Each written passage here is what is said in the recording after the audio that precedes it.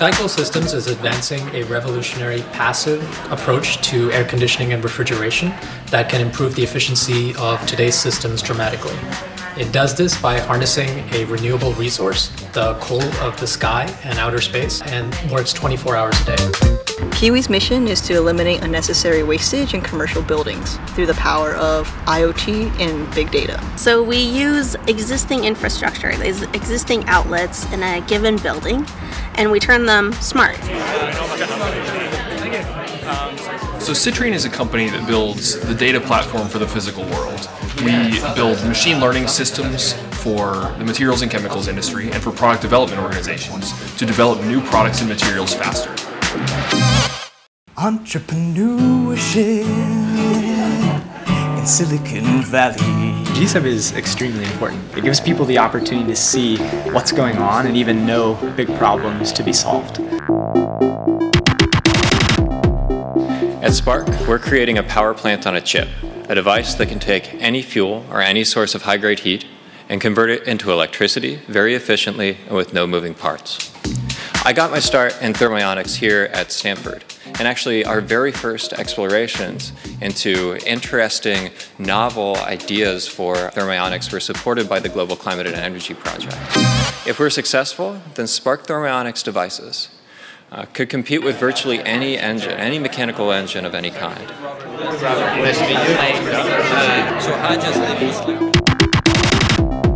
Iris PV is making solar panels with perovskite semiconductors stacked on top of silicon. Our goal is to make solar panels that have efficiency close to 30%. GCEP funded the original research we did at Stanford, and Iris PV is a spin-out of that research.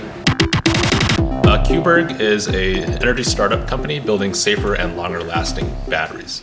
And so at Cuberg, we're developing a new electrolyte chemistry that's non-flammable and ultimately delivers great safety advantages compared to conventional battery technology. GCEP actually sponsored a lot of the original research that went into the company. And so we've been attending GCEP symposiums for the past several years when I was a PhD student here, presenting our research and poster sessions. They've really been a great support for the research, allowed us to explore a lot of new directions with the battery technology that we couldn't have done otherwise without that kind of continued funding.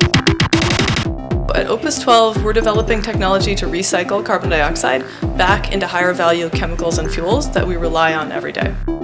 One of our key innovations is using an industrially relevant reactor design to do the CO2 recycling reaction. As a GCEP student, I got to speak actually at the GCEP Symposium, and it was just a great experience in getting to expose others to the technology and work on my own ability to communicate what we were doing in the lab to a broader audience. GCEP has been critically important to creating an ecosystem for renewable energy research at Stanford. Things just gotten better and better and allowed Stanford to become a leader in searching for alternatives to conventional energy.